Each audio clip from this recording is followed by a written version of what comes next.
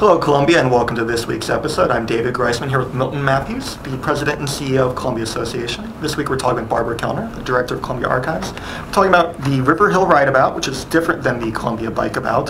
What is it? River Hill RideAbout is a short ride, 2.8 miles, in the River Hill Village, and it's primarily focusing on getting children out with their parents for a shorter ride, and also to explore the beautiful pathways in River Hill that we don't normally get to do on our Bikeabout event. So while we do have kids bike the Columbia Bikeabout, the longer, usually 10 to 13 mile ride, this is something that is more open and friendly to entire families or smaller kids? Exactly, and people just starting off. I mean, certainly adults who have never done a bike ride, a 2.8 mile ride might be nice.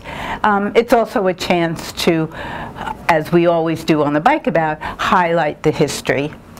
What are we going to be highlighting at the River Hill RideAbout this year? Well, the River Hill has an interesting history. It was once the home of a game preserve where they did hunting, and so a lot of the street names come from that, and also we will be talking about the street names. There's also going to be some interpretation about some environmental projects that the River Hill Village Association has been doing.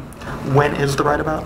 It is May 16th. It starts at 9:30 in the morning, and we will be doing registration and set up right in the middle of the River Hill Village Center. Barbara, it's my understanding that this was more or less it came about because of a request. What was behind the request? What were people looking for? Sure.